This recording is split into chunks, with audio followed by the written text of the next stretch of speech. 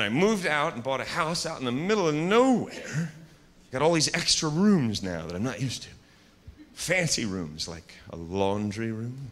Right next to that, the guest bathroom. I can't even go in there. It's for guests. So after a while, I said, hell with this. I want to see what's going on in there.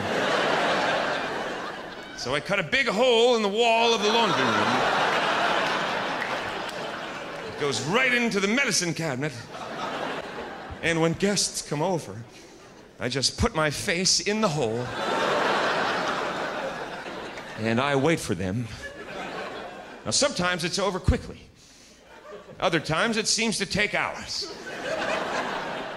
But it's always worth it in the end. Sooner or later, that little door creaks open, and I go, mind your own goddamn business!